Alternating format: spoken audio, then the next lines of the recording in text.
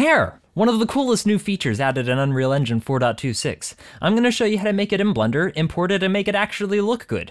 Make a new Unreal Engine 4.26 project. Go with a third-person template so we can run around and actually see the hair on our character. Go straight for the plugins, search Groom, enable both of these things and restart the editor. When it restarts, you'll have to compile shaders. Not to worry though, because we'll just do stuff in Blender while that happens. Navigate to the Mannequin, right-click Asset Actions, Export. Choose somewhere you'll remember. I just made an external content folder in my project directory. Uncheck all these things because we don't need them. Export.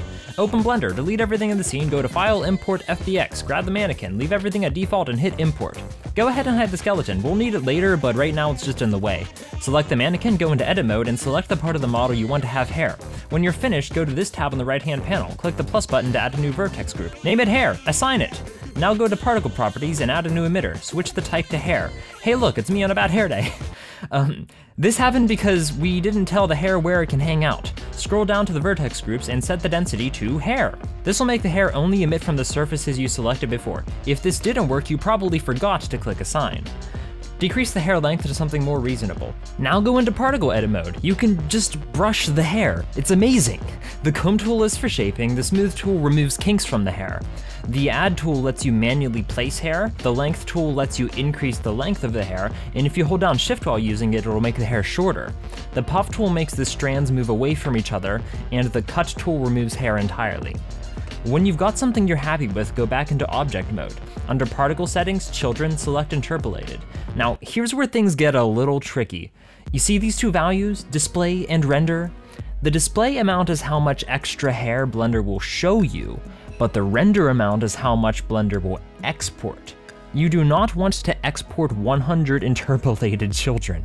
That is a lot of hair, because 100 interpolated children means that Blender is adding 100 hairs for every single hair you already see there. I would recommend setting both of these to around 10 to 20.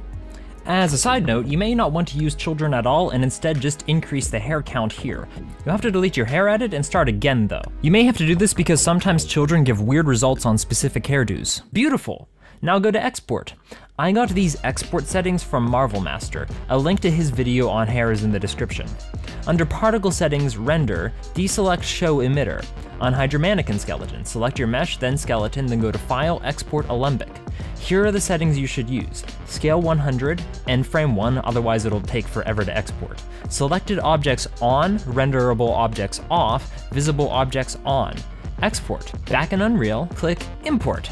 Select your hair, hit open, and you should get this import options dialog. If you don't get this particular dialog, something happened wrong during your export. Double check specifically that you deselected show emitter.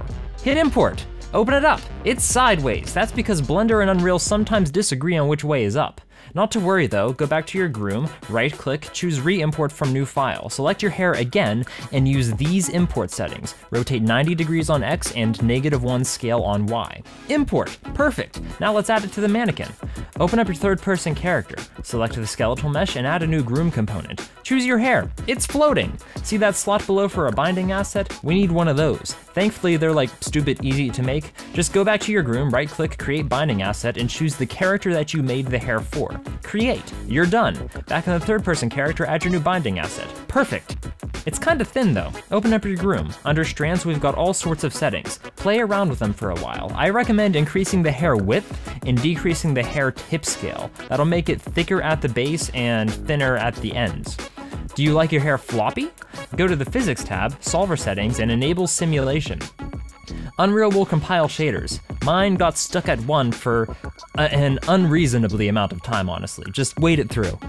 When it finishes, hit play. It's kind of floppy, but cool and thicker. Back in the Physics tab, play around with the settings. Here's what I ended up with after, after some trial and error.